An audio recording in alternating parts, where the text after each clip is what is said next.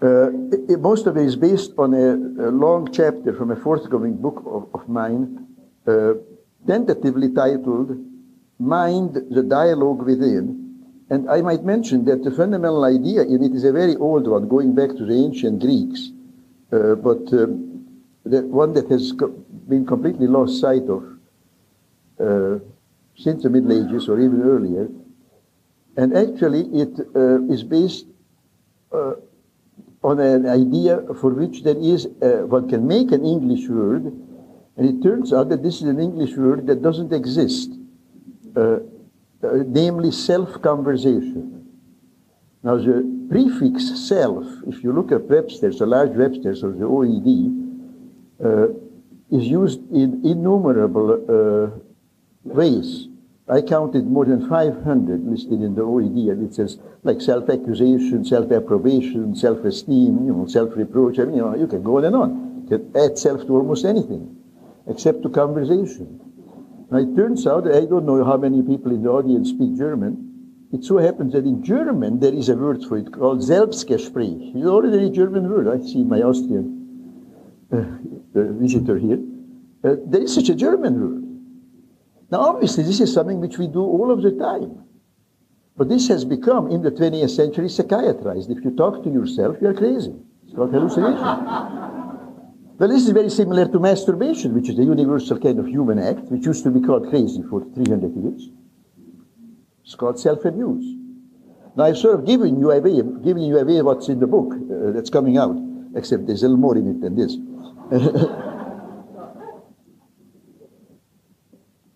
But now, this is sort of the background against which I want to talk about responsibility, which is obviously a very, very fundamental kind of a human notion, having to do not only with the mental health professions, but with everything virtually, except pure science, pure physical science.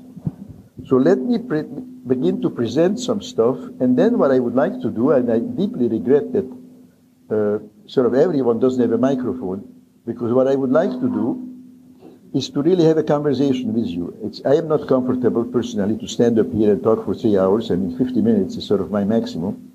And I like to talk, as I indicated yesterday, sort of to one person at a time. And it doesn't matter how many people are here. I'm so happy to see so many of you. But I could speak to one person and the others could be the audience and vice versa. Now, maybe we can still do that. Those of you who are close enough, I think, could speak up without the microphone, and I could repeat your question, because it would be awkward for people to line up there in huge numbers, and some of you couldn't get there, and mechanically it would be difficult. But that's what I would like to do, because also the subject doesn't really lend itself to a great deal of pontification. I mean, there is endless stuff one can talk about, obviously, about responsibility. Now, what I will do, to give it some structure, is to talk about some of the historical, conceptual background of it in the first half of the morning. In the second half, I will talk mainly about two issues which pertain to mental health, particularly historically and particularly acutely today, and that is embodied in the commitment laws of every Western society. And that is, as you know, in every Western society, as far as I know, from Russia and Hungary and Romania in the east to England and Portugal on the west to the United States, South America, there are laws which in effect say almost verbally, almost verbatim the same thing, and that is a person may be committed to a mental hospital if he or she is mentally ill and dangerous to himself or others. Now that phrase, dangerous to himself or others, is what we'll talk about in the second half, which in plain English means who is responsible if John Doe or Jane Doe kills someone else or kills himself? Now, as you know, if such a person is now in therapy, then the therapist is responsible. Now, this is, the world has been around for a few thousand years. Nobody ever thought of this idea before. And nobody ever thought of this idea outside of the United States. If you tell somebody this in Italy, they laugh at you. So, but that, I want to build up some background for this. Now, first of all, what is responsibility? I mean, it's an ordinary English word. But let me indicate to you that it has at least three quite distinct meanings, and I will we'll be talking about only 2 or 1.5 of these meanings. Now, in ordinary discourse, we use the word responsible to mean at least 3 quite different things. 1, a physical cause. 2, moral blameworthiness. And 3, legal culpability. And I can give you 3 very compact English examples, very compact in the English language. We say that lightning was responsible for setting a forest on fire. We say that Jones was responsible for burning down his house because he fell asleep while smoking. Now, in which case, in the written version here, I add in parentheses, we say that Jones was responsible for unintentionally burning down his house because he fell asleep while smoking. What he wanted to do was smoke and sleep. He didn't want to burn down his house. I mean, you are all laughing now. And we say that Smith was responsible for burning down his house because he wanted to collect the insurance on it. In which case we insert the word intentionally in front of burning down his house. Now, but how do we know that these are the cases? How do we know that somebody has intentionality? Now, here it becomes very interesting. Because intentionality, having intention, is virtually synonymous with being responsible. We say that somebody is not responsible for something when he doesn't intend it.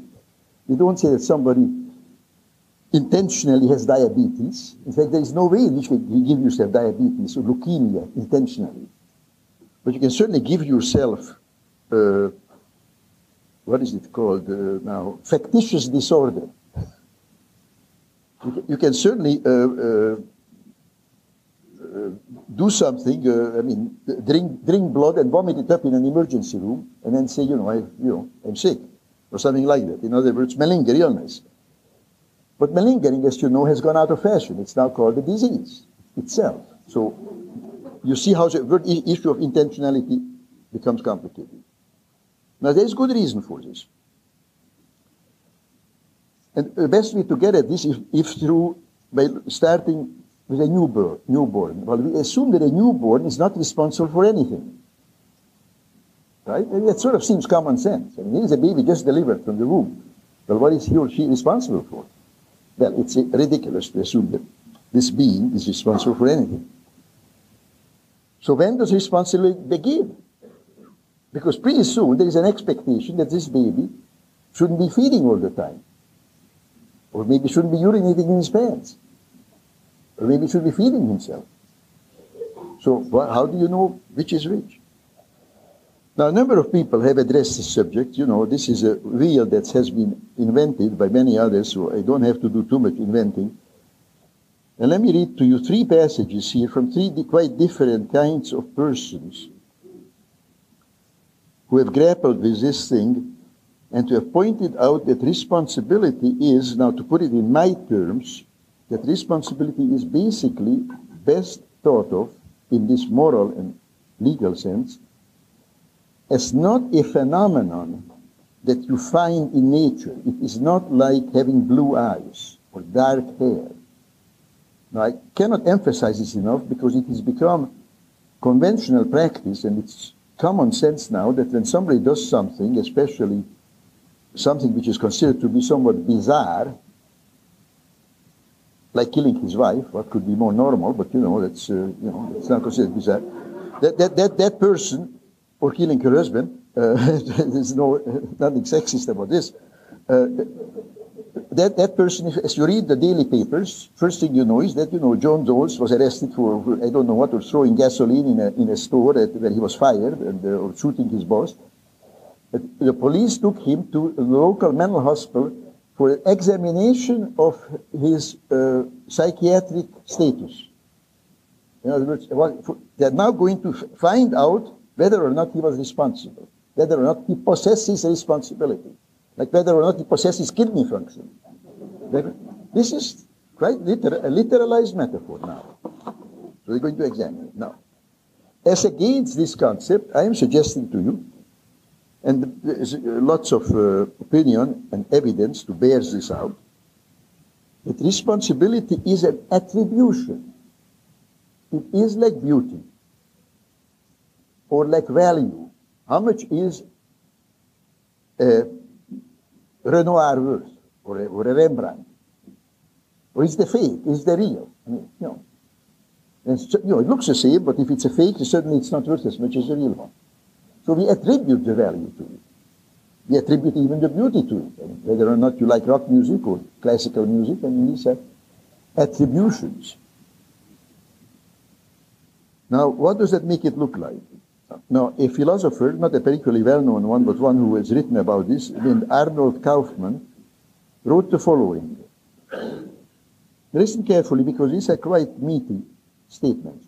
One may be justified in blaming or praising an infant in order to influence his future behavior, but there would be no justice in doing so.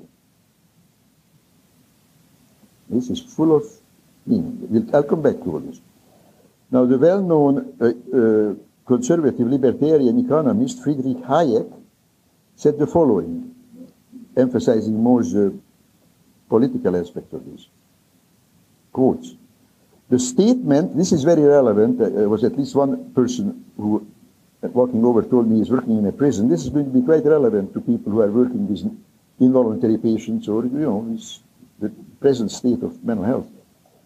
Quotes, the statement that a person is responsible for what he does aims at making his actions different from what they would be if he did not believe it to be true. We assign responsibility to a man not in order to say that as he was, he might have acted differently, but in order to make him different. Now this, essentially, Hayek's position is like my position, that responsibility is a future-looking, a forward-looking concept, and to examine somebody for being responsible in the conventional way is utterly stupid. I mean, we'll see how stupid that is. Now, finally, I want to quote something that C.S. Lewis said, and of course he put it most elegantly, but also most elliptically. But I think this is the best statement of them all. Quotes, Christ died for men precisely because men are not, his emphasis, not worth dying for. He died for them to make them worth it. Now that's a typical Lewis twist, and I think that's beautiful. And now let's see where we go with that. Now I'm jumping to a different angle of looking at this. We are accustomed also to thinking that somehow we adults, especially if we have some education, have some sort of correct understanding of how the world works, especially how other people work and how responsibility works, Was Simpson guilty or not? Well, there is not a man or woman or child in this country who doesn't have an opinion on that. We all know whether he was or wasn't. Now, my point here not is whether or not we know, but that we have this feeling, and that this is quite instinctively obvious that we know. Now, this is actually true for every man, woman, and child from the earliest age on. As soon as children begin to have any intelligence at all, there seems to be no question that they understand everything about them in the world. There is never a time when people do not understand everything. Now, of course, they understand it incorrectly. But that doesn't matter. That's not the issue here. After all, how many of the things which we understand are true? It's a very complicated world. By everything, I mean how the laws work, how every drug works, which is better, if you are 60 years old, is it better to have a PSA test on a routine exam or not? Is it better to have routine mammography when you are 35? I mean, you could take any current issue where you have, is it better to buy a stock now or to sell it? I mean, do you know that? In a sense, since knowledge has to do with the future too, obviously, this is all very complicated. But we have some idea about it. We are all convinced, listen to, stockbroker experts. They all know exactly that the market will go up and down. And this is how they make a living, issuing newsletters now. I had a very wise father who told me, well, if these people knew what they are doing, they would be selling newsletters, they would be millionaires, sitting on the Riviera. Now, obviously, none of these people know what they are talking about. But they have studied the thing, and they have some informed guesses about it. Now, what I'm getting at is that you can observe the same thing, and of course this is sort of anthropology 101, that primitive people, so-called, what modern Western people call primitive people, have their own understanding of the world, their philosophy of how the world works. And also, you go back historically, the Greeks. Well, we know there is a terrible earthquake, or there's terrible rains that swallow up houses in California. Well, we know what did that.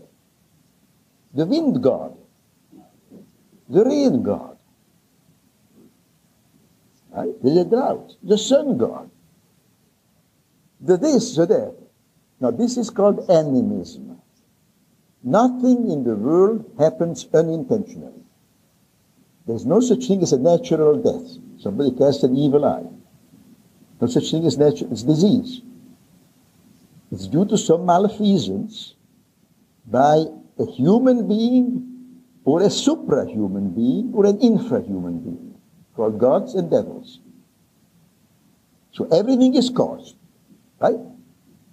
Totally causal universe. This is essentially the Greek polytheistic view to some extent still, that although there was a strong sense already of developing morality there, somehow human beings were like puppets. They were assigned responsibility, which is a rather interesting kind of a worldview, back to Homer and the early Greeks, really, pre-Socratic.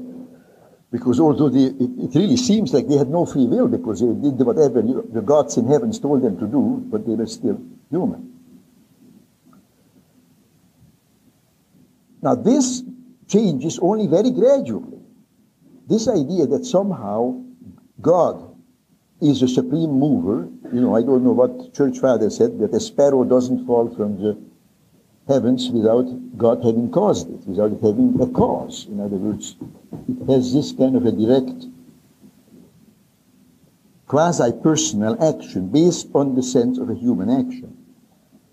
Now from this I want to jump to the opposite worldview, which has developed only really from the late 19th century on, and which Hayek actually, the same Hayek, coined the term for, which has become quite commonly used, perhaps not in everyday parlance, called scientism. Now many people think that confuse science with scientism. Science is a very restricted kind of an activity, having to do with very few tentative explanations. But scientism is the idea that we really have some sort of a causal explanation for everything. And virtually all the mental health psychiatric research of the last 100 years is this kind.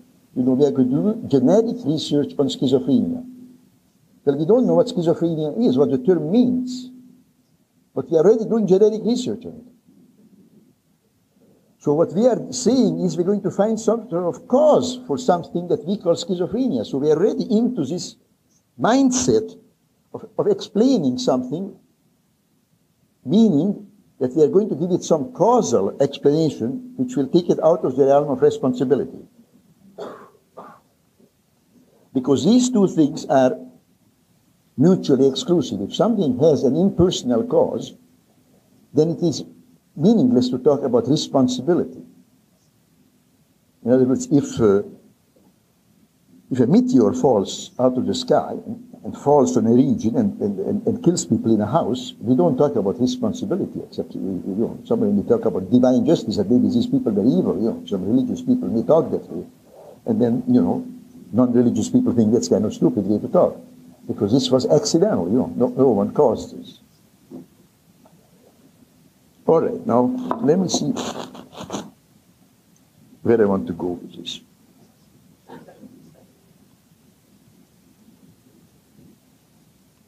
All right, so the point of this scientific effort is to get away from responsibility and somehow to demonstrate that nothing, there is no evil in the world, that somehow everything has been caused by antecedent events. The best example of which is this general explanation of criminality and mental illness by the, for example, by the title of Karl Menninger's famous book, The Crime of Punishment. The Crime of Punishment I like to cite because he's called Crime and Punishment, and this is based on the idea which was already, not Menninger's, which was already written about for some decades by then. This was in the 50s or 60s. Namely, that disease, that crime is a disease. That is to say, it's not a moral act. Now, we don't speak about the morality of a lymphoma or of cancer of the prostate. So it's now out of the moral realm. Therefore, if crime is this kind of a thing, then that's out of the moral realm. And in this way, everything is taken out of the moral realm. Crime, schizophrenia is happening, and so on. Kleptomania, you can go through DSM. Now, what I want to get into here is to show the origin of this from the Bible. Then I would like to have some discussion, because I know that I am jumping around, but this whole thing fits in together like a puzzle.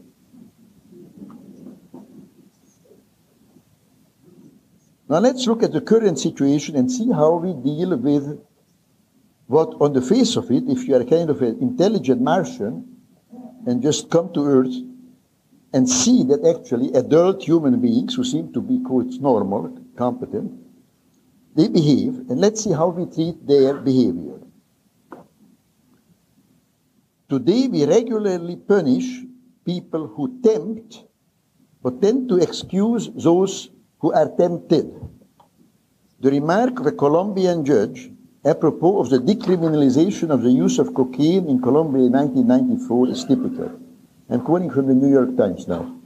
This epitomizes this aspect of the issue. We are just saying, he explained, that the person who consumes a drug is a victim. The whole issue of victimology. And that the person who traffics in drugs is a criminal. End of quote. To this judge and to the American public whom he was addressing, it is self-evident that a drug seller, for whom we have all kinds of bad names, like dealer, trafficker, poisoner, is a responsible adult, whereas a drug user is like a non-responsible child called addict and, of course, patient. This perspective epitomizes the thoroughgoing rejection of the classic moral principle of caveat emptor, buyer beware, that pervades our present social scene. Now, actually, there is nothing terribly new about this, because already in the 19th century, in some ways this began in the 18th and 19th century. I don't know exactly when, I have not made a study of this, but the model of this is, you know what? Of punishing the tempter and not punishing the tempted, who engage in reciprocal acts. Now, this is easily guessable. Prostitution. Think of it. For hundreds of years, women were arrested, tortured, punished, persecuted for offering sex to men, who bought it and who went scot-free. And this was, nobody ever thought that there was anything wrong with this arrangement. Nobody in America thinks there's anything wrong with the present arrangement, where drug sellers are considered to be bad people and drug buyers are considered to be good people, wonderful people. They ought to have tax-supported treatment for their disease called drug addiction, which of course doesn't exist, which simply means that they buy something that they want to enjoy. 300 million people, I don't know anyone who thinks, you know, obviously there are a few people who think like I think, but very few. I mean, nobody talks like this about this, and everybody talks about how we have to do something about the drug sellers. Bomb them in Colombia. But why? All right, well, let's look. Let's look at this a little more closely. I don't like bifocals, that's why I'm fiddling with my glasses.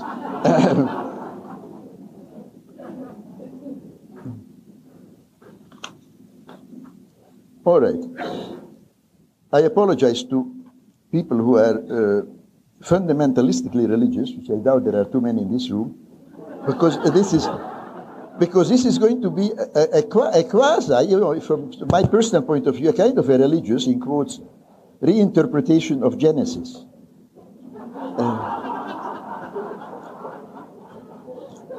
I think you'll enjoy this. I think this is very good. Now, the world begins when God creates the universe, and it's not very interesting at the beginning, although it moves very fast. I mean, first there is a void, right? There's nothing. Then he creates the earth, and still there's nothing. And then you know what he starts to do? He starts to talk to himself.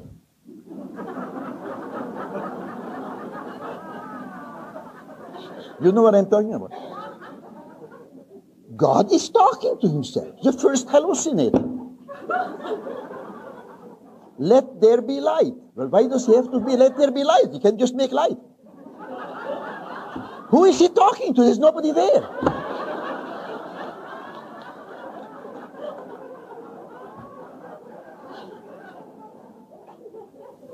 Now, to me, this indicates absolute identity, which is a very old idea also, of thought and action. Now, obviously, as we grow older, we interpose restraints in between this. But the little children talk about what they're going to do, often in the third person, and of course also talk aloud. It takes quite a bit of doing to learn not to talk aloud. Talk to themselves. These are natural things, talking to yourself. If this is a psychiatric symptom, then we are in a bad way. Now, of course, nothing is a psychiatric symptom because there are no psychiatric diseases, but that makes it simple. Well, let's go through this thing as I see it. The drama begins then, the story really begins when they start to talk. Now, what do they talk about? The drama begins when Satan challenges Eve to eat the forbidden fruit. Now, Eve hesitates. This is the very beginning of the Bible, of the Old Testament. Eve hesitates, fearing God's punishment. Quotes, God has said, you shall not eat of it. Listen carefully, because every word is very important here. God has said, you shall not eat of it, neither shall you touch it, lest you die. Genesis 3:3. Now Satan, the next line, reassures her that God will, and it depends on how offensive or polite I want to be here. One could use all kinds of words here. I could say that God will welch on his threat. One could also say that God is lying, is threatening, is pretending. The serpent said unto the woman, you shall not surely die. The next line. You shall not surely die. The rest, as they say, is history. We could interpret this brief, grand parable in the following several ways. This is now my formulation. First, child abuse. The first historical case of child abuse. Lured to disobey their father's warning, two children yield to the seducer and suffer the consequences. The first case of advertising. Invited to enlarge the repertoire of desires, two consumers yield and their expectations are amply fulfilled. The first case of research. Persuaded to try a risky experiment, two investigators undertake it and improve their understanding of their environment. They learn the difference between right and wrong. And finally, the first case of a verdict of insanity, of finding culprits not guilty by reason of insanity. Guilty of a capital crime, the judge fails to punish the criminals as required by his own law and sentences them instead to life imprisonment. I'm borrowing from Sartre. But it's just an interpretation of what is in here.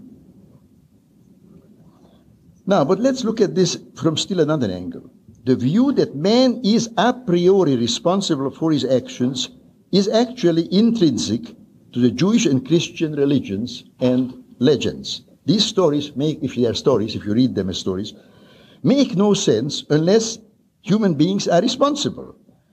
God's incessant punishments of his own creations, especially of his own chosen people, the expulsion from the garden, the flood, the confusion of tongues, it's nothing but one punishment after another. I mean, it's a brutal story. Make sense only if human beings are moral agents responsible for their actions. Punishment and forgiveness alike imply and presume personal responsibility. In proportion as we diminish or abolish these two concepts, which are symmetrical and the same, we transform our grand religious dramas of retribution and redemption from morality plays into incoherent acts of savage retribution and capricious clemency. They become kind of senseless holocausts. Having made responsibility contingent on sanity, that is precisely the moral chaos we have created. We no longer regard responsibility as intrinsic to the human actor and his mind. Instead, we regard the human actor as intrinsically morally enfeebled, a machine with a mind that belongs not to him, but to his brain. Now, I will stop here in 1 second.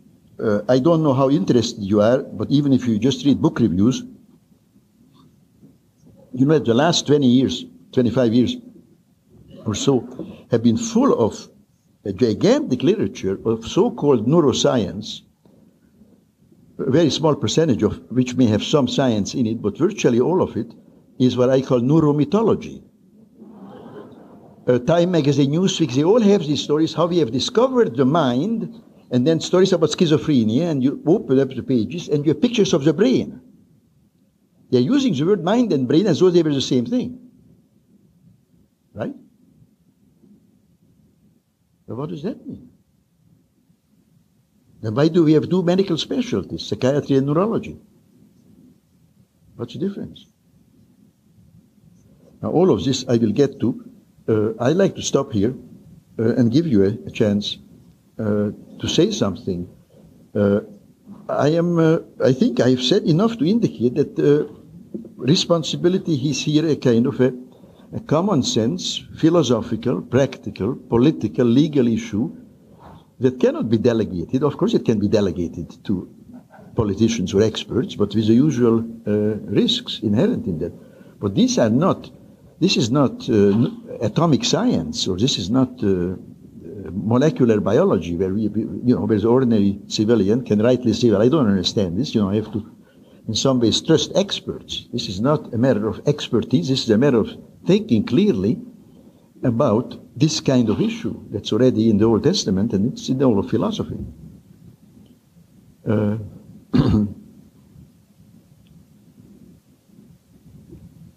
You must have something to say. Go ahead, you are close enough to the microphone. This also makes it easier for me than just to talk to you. So I agree with you about the equivalent responsibility for the drug pusher and the drug user, but I'm curious to know whether you think they should both be punished or neither. Well, of course, neither. People should only be punished if they injure somebody in their life, liberty, or property. Somebody else. I mean, this is back to Locke, which is now called libertarian philosophy. If you do not harm anyone, why should you be punished? For what? For having pleasure? For giving somebody pleasure? For giving somebody pleasure in a way that you don't think he or she should have pleasure? I mean, what's wrong with selling heroin? Any different from selling alcohol? Or selling lottery tickets? What's wrong with it? What's wrong with taking it? Nothing. Now you say you make yourself sick? Well, whose body is it? Don't you have a right to make yourself sick? Don't you have a right to kill yourself? We'll get to that. See, rights and responsibilities are two words for the same thing. I mean, there is this proverbial saying, two sides of the same coin. There are more than two sides of the same coin. They are the same thing. You can deprive someone of liberty directly or indirectly by putting him in a prison, or indirectly by taking away his responsibility. That's much better. Then you can lock him up forever in a mental hospital or some equivalent. Put him on Prozac and so on. We'll talk about that. So it's the same thing. Somebody's at the microphone now. I noticed that the Genesis story also talks about the first computer programmer, Eve. She had an apple in one hand and a wang in the other.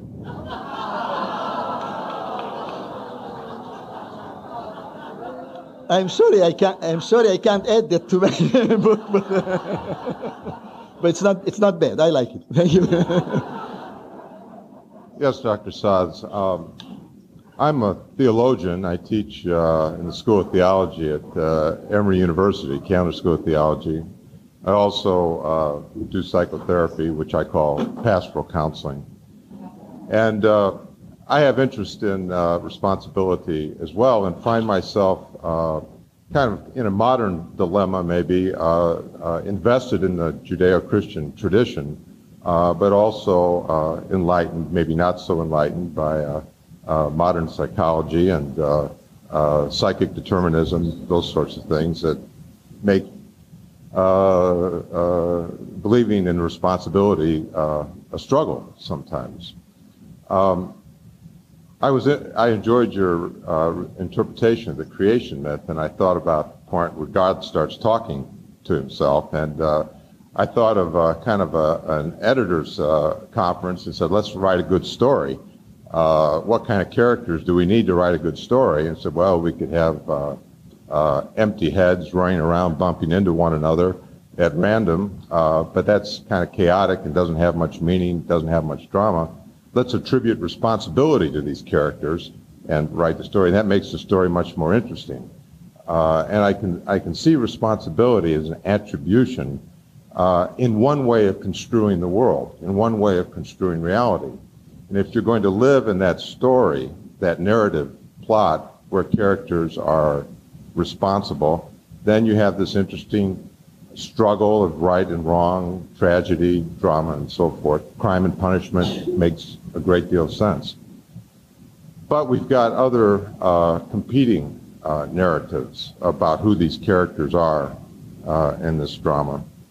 And when I think of the way people were cared for out of religion before, I guess, a more liberal perspective on, or liberal anthropology was constructed, we tended to see people from an Orthodox perspective as everyone being capable of being responsible, everybody being capable of having the capacity to make good use or right use of the freedom that they have. There really wasn't a developmental perspective. There was no way of really saying out of this tradition, some people are more able, some people are less able because of developmental deficits or limitations or so forth, and everyone was treated the same. There was expectations, and if you fell short not because you were diseased, but because you were weak. No? Go ahead. No, I want you to finish saying. Okay. I mean, you know, there's no way of saying any of this. Let me just say this in your defense and my own. Yeah. There's no way of describing any of this without some kind of a prejudgment being built into the very picture, the language, which you are already doing. Because you are saying when everybody was dealt with the same. Go ahead. Well, this is a long preamble. Somebody's urging me to ask my question behind me. Well, it's a good preamble so far. The question I have is, how do we need to speak of responsibility in degrees? Like, if I expect somebody I'm working with to be responsible, don't I have to sort of make a discernment as to what degree of responsibility they have? What does freedom really mean question for them, and not make... Well, give a specific example. That's a very, very important issue. What do you have in mind? Of course, a schizophrenic or a drug addict. I mean, let's make this... I like to... Okay. You know, when I talk abstractly, or in parables. But when I talk about this kind of issue now, give me... And you say you do counseling, so what do you have in mind? Who is this? Who is this other person? I got a few examples in mind. Because you see, you're already building into this idea that he somehow is less responsible than you are. Well, I think you already convinced the whole audience of this. You haven't convinced me. I didn't follow that last part. See, there's already an inequality where somehow you're going to be nice to him because he's not as responsible as you are. Well, I'm responsible for what I say, but not for how you interpret it, I don't think. No, in life, I mean, but so, I let you finish it. I mean, who is this person? Well, one person that comes to mind, a woman that we might, if we were into diagnosis, might diagnose her as multiple personality or borderline personality. Be careful because I'm going to make mincemeat out of you. Well, I said if we were into diagnosis. But the example you picked is I have to restrain myself. Sure. All right. Let's skip that. All right. No. Let's stick to that. That's too good. Hold it right there. Hold it right there. All right. A woman. Hold it. No. Let's hold it. It's too good. It's too good. You say she has a diagnosis of multiple personality. I say she is an evil liar who does not take responsibility for herself, but instead makes up this story like a 5-year-old, that I didn't do it, Johnny did it. The non-existent brother. Every 5-year-old said that as soon as he's caught. Well, this is what we have to unlearn. This is a highly complex theatrical performance, which people do. She also thinks she's an evil liar, and I'm trying to convince her she's not. Well, I am not suggesting roasting her in, in hell forever. She's not an evil liar, obviously. She is somebody in trouble, like a child caught by powerful parents, and is trying to get out of this trouble. She was given a way to be raised by I don't doubt parents. that she is. This is a troubled person. Okay, very, very ill. Yeah, she is a troubled person. But as soon as you do not give her as much responsibility for making those stupid statements, making that particular imagery, which is no different than the imagery you're going to suggest to her, whether it's a diagnosis or take responsibility or, what's bothering you, whatever you're going to say, to my mind, has the same weight of responsibility, or vice versa, that whatever she is saying.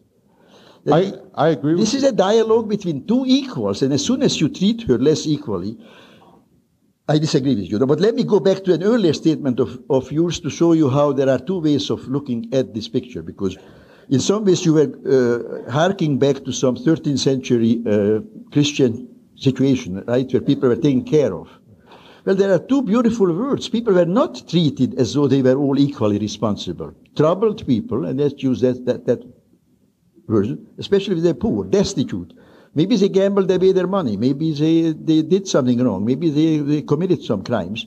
Maybe in some ways, for their own fault or for their parents' bad upbringing, whatever, they were in trouble. But there were two things which were extended to them. Charity and another thing, mercy. I have no objection to courts being merciful. I have great objection to finding people psychiatrically unfit to stand trial, or sending some man or woman to a mental hospital for 3 weeks after burning down the man while she's sleeping in a bed, or cutting off his penis, like this lady in North Carolina or South Carolina, who spent 3 or 4 weeks in a mental hospital. See, that is the evil of the society and of the profession, in my opinion, and of the legal profession, which are like Siamese twins. There's no distinction. The law and the mental health profession are like Siamese twins in this whole thing. They can't be separated. They do this together. So what you bring up is a very important point. Perhaps we can talk about that more. This attempt to quantify responsibility. Now this comes up with, are schizophrenics responsible for pushing somebody under a subway and so on, Well, this is every day. You can't open the papers anymore without seeing these stories. And nobody is held responsible. That's why there are many more people now in mental. There have always been. There are many more people under mental health coercion control than under criminal control. I mean, we act as though that wasn't the case. I mean, this is a major system of social controls that we have. Thank you. On the premise, thank you. Based on the premise that somehow these people are less responsible, and therefore only people who are considered to be fully responsible are in prison. And even there, by the way, they are no longer considered responsible because they are given psychiatric drugs now. So this is a very far-reaching issue. Go ahead, please. I think I'm too short for the.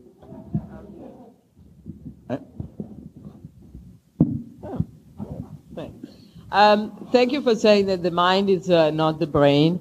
I come to this field from something else before. I used to like this philosopher who wrote extensively on the morality of thinking, and he said that we are not enough subjects yet, that we are not subjects, that the problem is that we are in a culture that identifies goodness with being objective and identifies silliness with being too subjective. The problem is that we're not subject enough. Adorno. Theodore Adorno? Yes. Theodore Adorno? Yeah. At any rate, one thing that he wrote about also was that there was, though, a problem with looking at responsibility. He didn't use your term attribution, but in my understanding was very similar. He picked an argument with the Greeks who had this concept of kalos kai agathos, good, therefore beautiful, and beautiful, therefore good. The problem, which seems to me, how are we going to help our society make us more subjects? I now work with rape victims, and of course, a rapist is to me a person that under no circumstances is acceptable to regard as himself a victim of PTSD because he was in Vietnam, and when he came back, he started to rape women.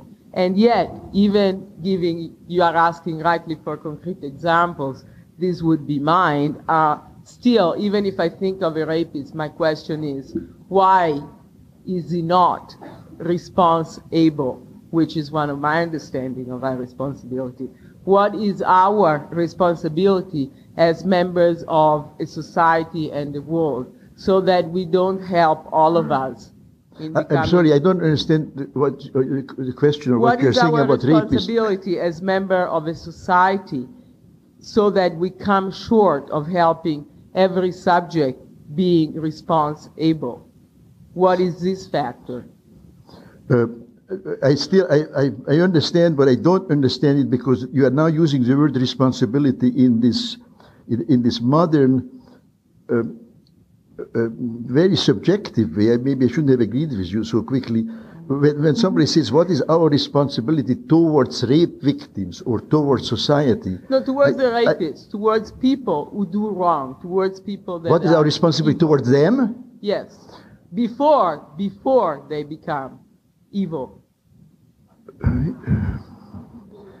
Well, I can answer that question in two ways. First, I can't answer it. Because it's too abstract. We only have, our primary responsibility is towards ourselves to act in such a way that we are good persons, in the religious sense, good persons. That we fulfill our obligations towards ourselves and those who depend on us.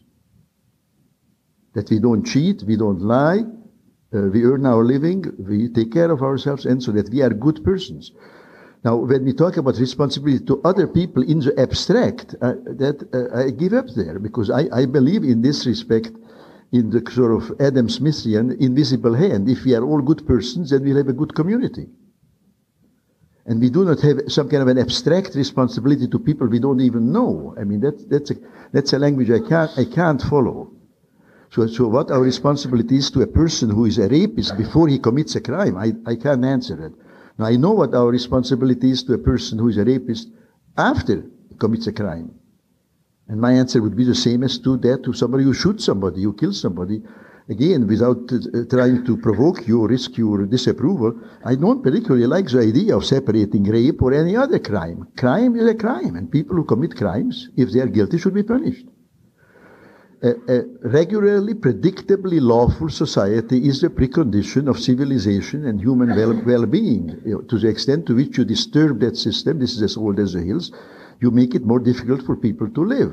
And to single out particular crimes, whether it is sex crimes, rape crimes, or drug crimes, or crimes against the nation, or crimes against the economy, like in Russia, what was a great crime there? Owning gold, or making private profit. I mean, this idea of singling out something, particularly rape and drugs, is a great risk. Because these things, it is in a way, I mean, again, I don't mean to shock you or to invite your disapproval, But I am not sure that rape is any worse than being assaulted and being blinded, having both of our eyes put out by the robber. I don't know if you took some sort of poll of women, after all men can involve in it, what they would prefer. I mean, rape is a terrible thing. Don't accuse me of minimizing it. But there are even worse things. And we don't have, ocular crimes. Or being people shot in the spine so they are quadriplegic. Is that any better? Why don't we have special crisis centers for people who have caused quadriplegia? This category of rapists is to me offensive. There are no rapists. There are people who commit awful assaults. And they should be in prison for 50 years. Period. No therapy in prison. Because the therapy implies they're going to get parole earlier. Now they can have all the therapies they want, like all the religion, provided it has no bearing on their criminal status. If that's built into the system, then they can have all the therapy, like they should read Dostoevsky, or read Freud, or read whatever they want. Crime and punishment. But you see, this therapy is built into this system in this way. We're going to be nice to them. Now, if you want to be merciful towards somebody, then be merciful. You want to forgive somebody for raping somebody? Be my guest. I don't want to live there, but you can do that. This is a classic. Look, you don't have to invent the wheel. It was, it's Victor Hugo, about that classic story about the starving man who steals a loaf of bread. Who is that? Les Miserables. Thank you. I didn't want to misquote it. I thought it was Victor Hugo. Okay. Well, I think that's used very often in text of ethics or whatnot, or if it's not, I am making it up. But what is the correct punishment? Supposing this man is arrested, after all, he's stolen something, and you are the judge. It seems, I don't know what you would say, I'll tell you what I would say, and I think most of you will agree. The punishment is to sentence him to whatever would be the minimum term for stealing, whatever it is, $2 worth of property, let's say 2 weeks in jail, suspended. Mercy. After all, he has injured the baker. If enough people steal enough bread, then the baker won't have any bread, and then his children will be starving. So this business of being generous with other people's money, the Jimmy Carter syndrome, be nice, running all over the world, giving away our money. I mean, that's it's very nice. I call it Jimmy Carter syndrome. But it's a lot of politicians like to do that. Go ahead. Yes, sir. Thank you. I personally work a lot in the judicial system in Florida, and what I have seen recently, and this is my own personal opinion, I think the law really lacks morality sometimes. And I think what I see in trials sometimes, and I work a lot in substance abuse, in the substance abuse field, is I see attorneys using DSM criteria and addiction as an excuse to let people off jail. And I personally think that, if there is a diabetic, I think there is a first fallacy that if you suffer from a disease, you're not responsible. And I think any disease you suffer from, you're definitely responsible for the consequences as far as your moral stand is concerned and legal stand as well. If you are a diabetic and you don't take your insulin and you get into a diabetic coma and you kill somebody, you're definitely responsible. And the same goes for addiction. If you happen to have a disease of addiction and you went out and used drugs and you kill somebody, well, you killed somebody. You should be put away. But I think attorneys, what I see anyway, and this is my only personal opinion, is that attorneys use this as an excuse to win a case and to let this guy off the jail. And I think we really need in this country, attorneys need to be moral. We need to have some morality in the judicial system. Up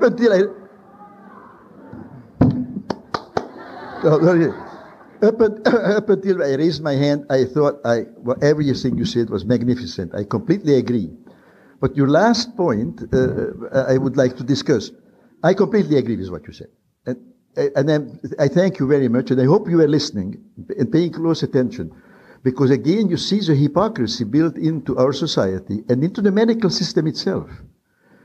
People with real diseases, with diabetes, with leukemia, with brain tumors, are not held not responsible for their behaviors. You can have a brain tumor the size of a golf ball in your head, and no neurologist will testify that you embezzled, that you killed your wife because of a neurological disease. You read all this literature from NAMI and whatnot, how schizophrenia is like Parkinsonism or like amyotrophic lateral sclerosis, where if you commit a crime with amyotrophic lateral sclerosis, nobody would dream that multiple sclerosis or amyotrophic lateral sclerosis caused you to be a criminal, which is what you are saying. So this is a particular construction. Now, when at the very end you say that lawyers should be more moral, that's taking it out of context, because lawyers, this society after all is like a chessboard with a lot of people, and every piece has its own particular role. Now you can't expect people to be completely acting out of their own role. A lawyer's job is to defend his or her client in the way in which they can, as it was endlessly emphasized in the Simpson trial. And it is a job of the rest of society to block that, not to appeal to their better judgment somehow to be superhumanly good. It should be, society should make crime not pay. Not pay criminals to acquit people. In which, by the way, when you say that the lawyers can't do this alone, because although this is the way you believe, for every mental health professional like you, I can produce 10,000 who would be happy to testify for every one of those cases for thousands of dollars, that yes, the person was not responsible. Because as I mentioned yesterday, the money is a seduction which is hard to resist, especially if you need it. So everybody, in a sense, everybody has his or her price. The only question is what it is. Now, there are exceptions. I'm not saying... Obviously, there are exceptions. You know, this is all discussion between, you know, prostitution and, you know, what is it, you know. Will you have sex with me if I give it for £1 million, if I give it to charity, you know, that story about this Bernard Shaw. I'm sorry, I'm not saying that it's the fault of the judicial system or the attorneys that we have these problems. What I'm saying is that we really have to define what we believe in as mental health professionals. And, you know, we all have, as citizens, a certain moral responsibility to our fellow men. And what I see sometimes is that we don't really take that into consideration. We live in a very kind of objective... Let me finish. And I think there is also, and I think there is also a real stigma against people that suffer from addiction. Because... Well, of course there is stigma. Well, but you see, if somebody dies from diabetes, I mean, people feel sorry because, hey, the person had a problem with diabetes and, you know, he had a heart attack and he died. But we see somebody that dies from an addiction problem, and we don't really feel very sorry for them because we think... Now, hold it right there and let's give somebody else. You are very good. Thank you very much.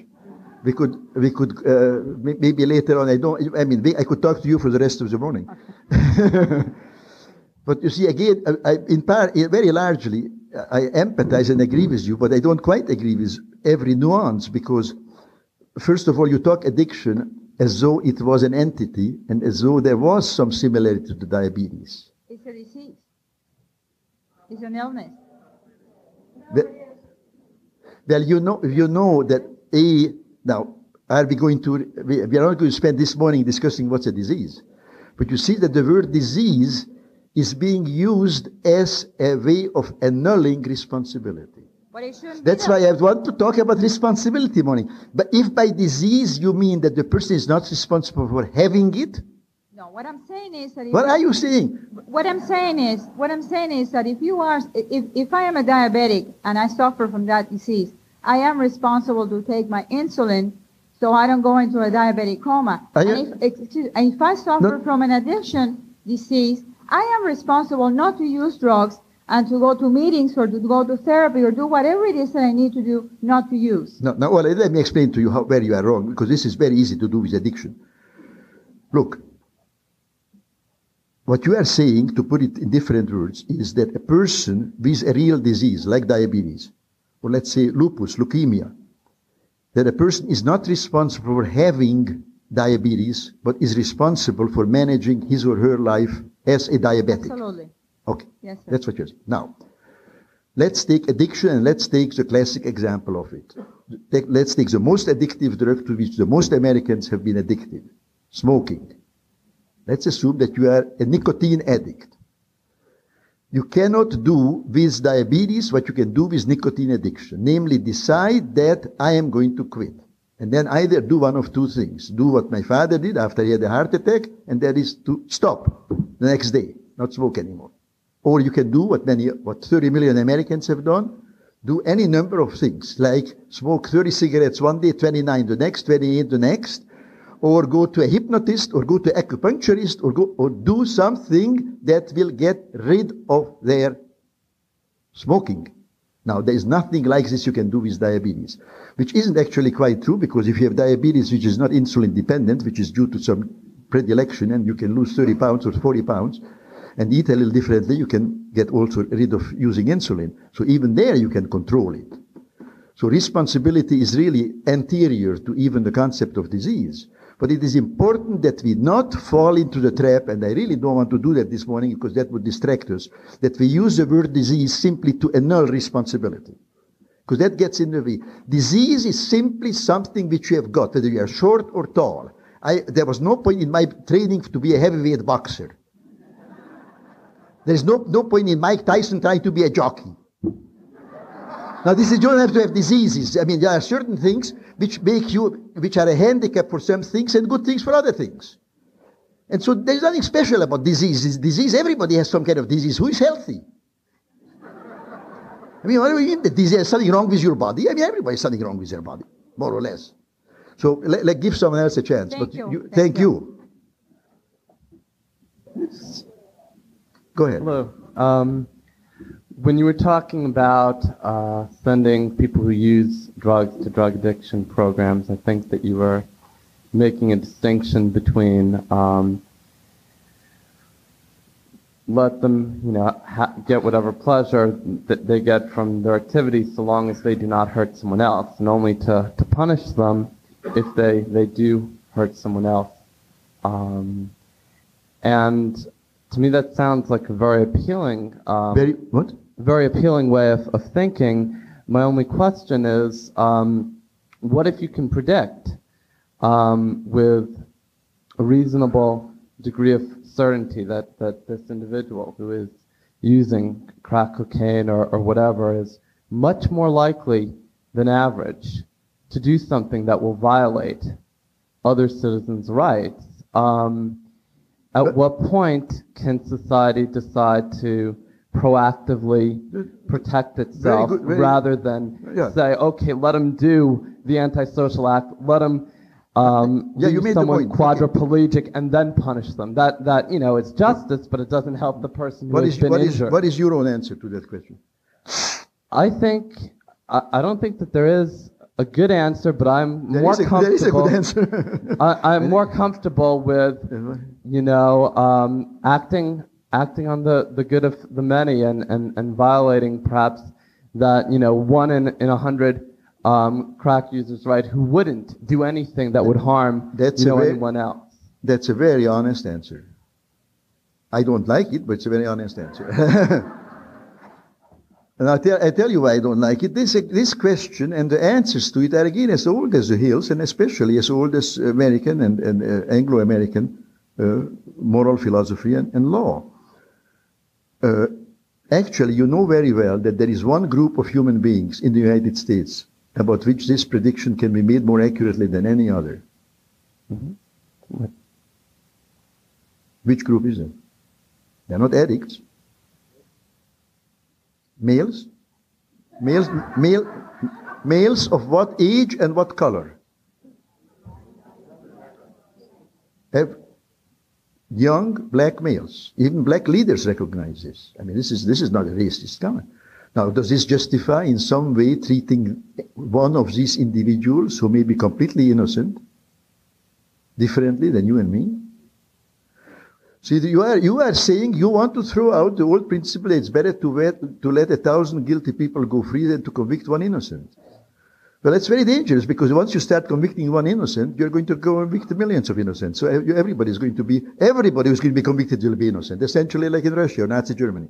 I mean, we have tried this. It's not going to be one. The one is just going to be the first one. Because it's much easier to convict innocent people than to convict guilty ones. In fact, that's the old idea that if deterrence is a principle which we accept, then why not punish innocent people just for the sake of deterring other people? These are very old questions. You gave a very honest answer. It is a popular answer in some ways of preventing addiction, because these people, when they take drugs, will commit crimes. Yeah. Now, this whole ideology, and I've written 2 books on this, is a complete pack of lies, because people don't commit crimes because of drugs, they commit crimes because of drug prohibition. Well, they commit crime. The cause of crime, drugs don't cause crimes, drug laws cause crimes. Yeah, I'm not saying that drugs cause crimes. I'm not making. Well, then what business does society have in prohibiting? I'm saying that people who use drugs are more likely to commit crimes. No, that's because they cannot get drugs legally in America. I mean, this is a very different subject you are raising now. You can't use drugs in America because every drug that's interesting is illegal in America. I mean, come on, where have you been? Much of it is killing people for the money to buy the drugs. But I guess that's more an example. I guess what I'm saying is... but let's stick to it, because you see, you are picking an example, ignoring the legal structure, ignoring the responsibility of the American population for voting for politicians who bring in these laws. You are responsible if you don't protest against this. You talk about what are we responsible for abstractly. Uh-huh.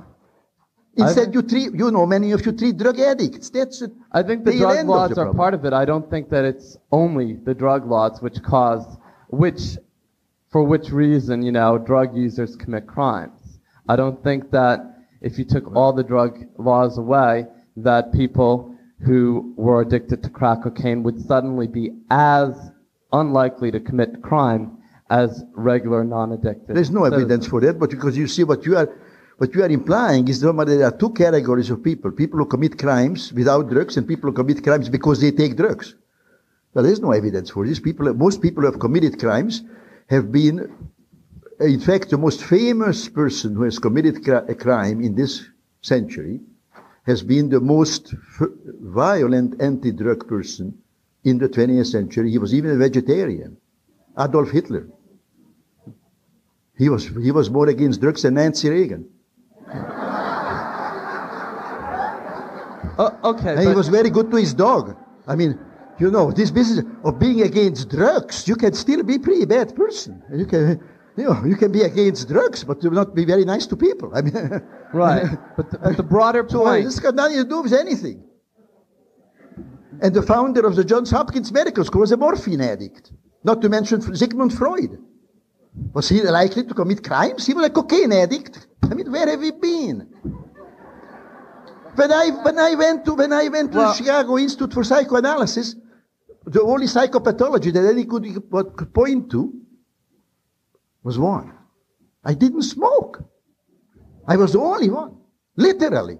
It's the 1940s. There was nobody around who did not smoke. I was the only person there. Well, what some people in the audience have been saying is, even if you legalize the drugs, people may still commit crimes just to get the money. To get the money to buy the drugs. Well, why should they get money for any more than for green peppers? Or lettuce? Or aspirin? I mean, I don't understand your point. Of course people steal because they want money. Let's give someone else a chance. The broader point is about utilitarianism, really. Humanitarian? No. What? No, you keep talking about drugs, but I'm trying to say that if drugs were as legal as green peppers, then this dialogue wouldn't make any sense. There's alcohol, cigarettes. Yeah. No, but you see, they are taxed too much. I prefer green peppers. I'd like to get back to mercy, if we could, for a minute. I get the idea that the people who stand to be blamed, often in the case of schizophrenia, first-degree relatives, parents, are the ones who are most likely to be searching for a biological answer and looking at kind of a biological randomness as an explanation for their child's difficulties. And I think that with more understanding about the effects of child neglect and abuse on later behavior, it becomes difficult to think about a simple blameworthiness without fearing a lack of mercy. And so I think that the whole biological movement in psychiatry is to bring mercy back into the system because we can't count on it coming from any other direction. Do you have any comment on that? Yeah, I don't agree.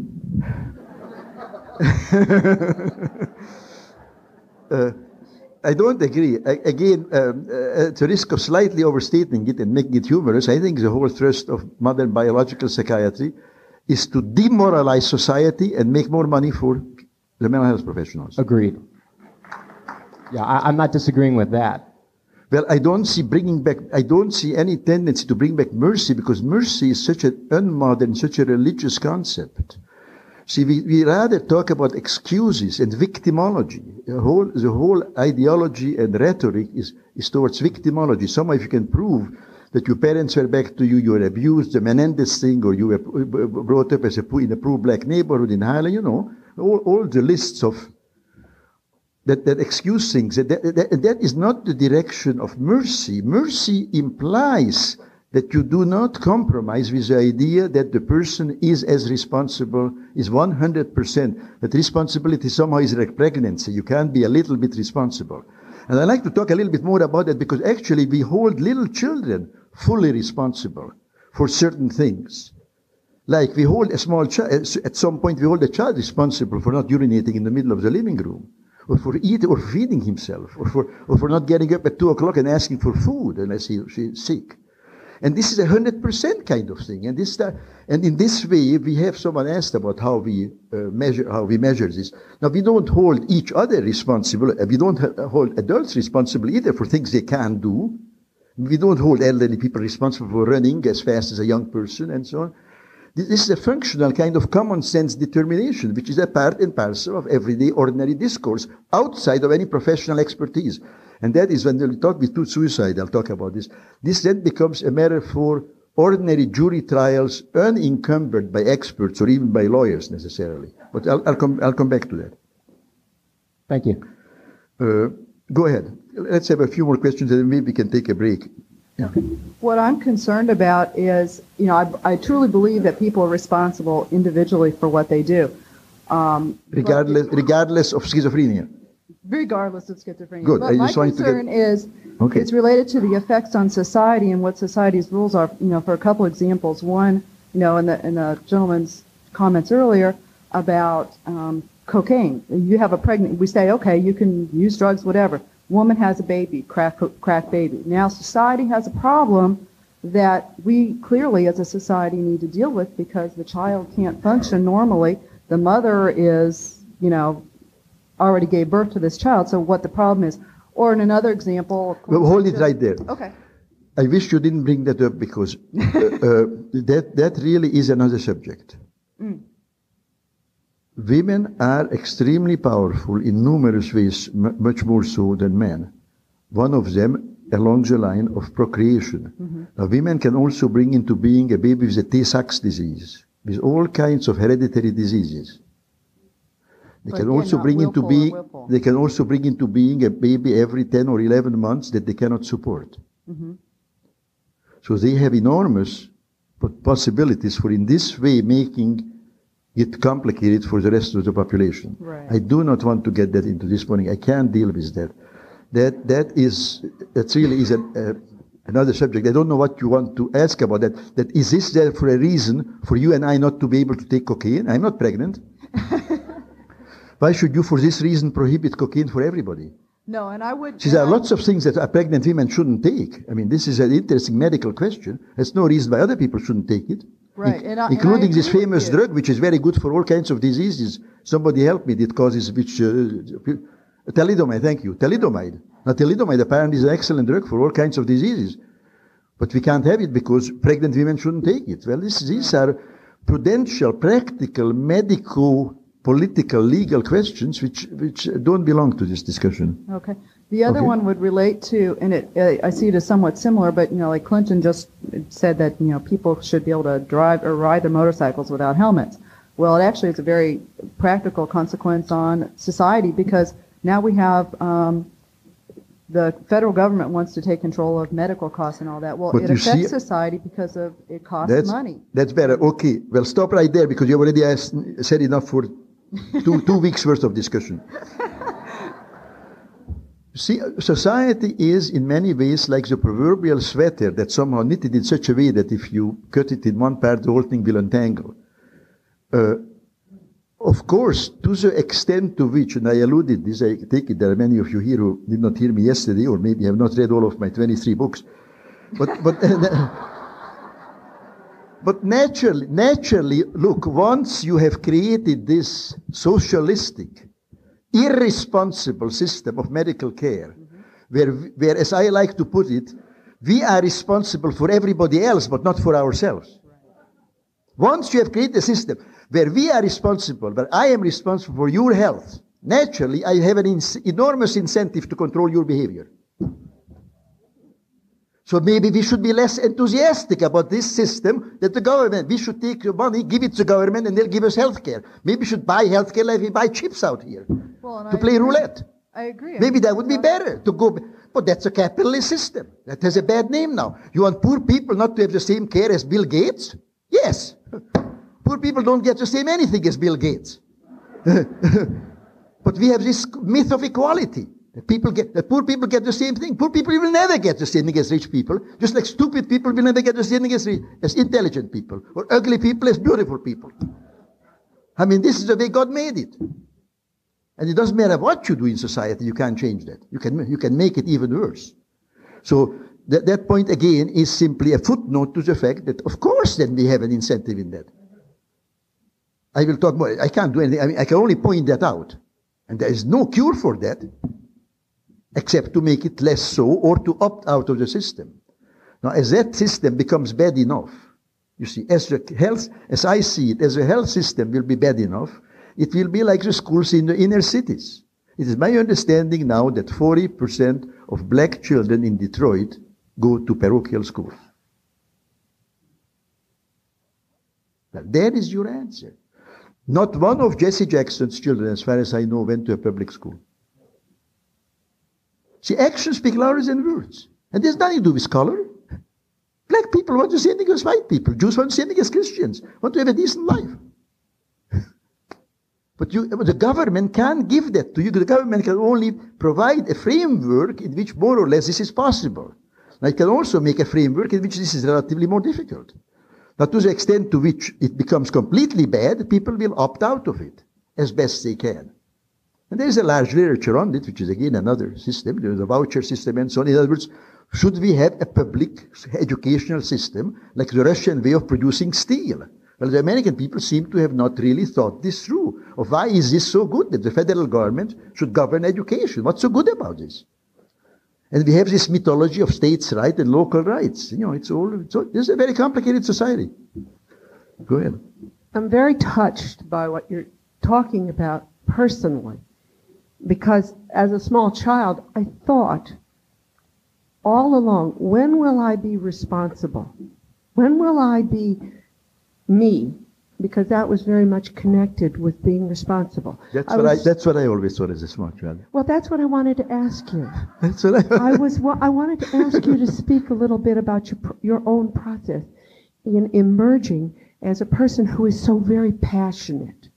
So very passionate. Well, I don't like to talk about myself, especially Too not in bad. front of That's what I'm asking. You can say no, but I am. This is what's important, because I don't believe that it makes a whit of difference when we talk about the society. I'm a theater person, yeah. It's about each of us. It's about what is this process. And I was 30 years a teacher, and I started my own school because I knew about responsibility, that there was something, there was a gem about self in that. This is so beautiful. Thank you so much. And I struggled, and I struggled. I wanted to know, what day was it that I became responsible? What day was it that all of you sitting around said, Donna, you're responsible today? And I never knew that. And now I'm a crone, an old wise woman, and so I guess I'm responsible. So I'm real pleased about that. I want to know about your process. I want to know, in 25 words or less or something, how did you get there so that those of us who want to support other people, not tell them, but to support them in their work, can do that sort of thing? And you may say no, but hey, I can only ask. Thanks. Thank you very much. That's going to be hard to top. Thank you very much. I already said something more than I usually say about myself, but I must say I had the same feeling as a small child. Now, how I got here, I can tell. I won't say no. I can tell you, which is even more true. Obviously, I don't know how I got here. This is not the kind of question that one usually asks oneself. And now, even now that you although I ask myself questions, even now that you posed it, I would be tempted to dismiss it by saying I got here by working on it, like anything else. I mean, how do you get anywhere? But it also seems to me that this is, and obviously there are individual variations. Maybe there are, no doubt there are parental situational circumstances that some people seem to have a greater drive for this than others. But let's have a break. But before a break, let me tell you a story which gripped me as a small child. I read, this is one of the books, relatively few books. I was almost 19 when I came to America, and there are quite a few American books which I read in Hungarian translation. Mark Twain was a very popular author in Hungary, and so was Upton Sinclair. These are two authors that stand out, H.G. Wells, many others. But Mark Twain, Tom Sawyer, I read in Hungarian when I was quite young. Then I reread it again and again when I was growing up in English. And there is one story in there which really got imprinted. And that's a story of responsibility. And you all know it, the picket fence painting. Well, I won't have, there are enough murmurs, and those of you who don't know it should rush out and, and reread Tom Sawyer. But we'll just say that, you see, responsibility there is held out as the greatest possible good for little kids, a much greater good than playing ball or playing hooky. Because responsibility is being human. Only humans are responsible, and gods. Animals are not responsible. Actually, pets we hold responsible. That's a whole other subject. But you see how much is a description. Of course, they also then became, of course, pets, especially dogs, are quite humanoid. They are not really normal animals anymore. I mean, they have become a part of the human society, and we hold them responsible, and also circus animals. Let's have a little break, give my voice a break, and then we'll talk there. I'll go into, thank you. Thank you very much. Then we'll go into, virtually the whole time into suicide and the history of suicide. I'll have quite a few things to say about this, which you may not know. Thank you. 10 minutes.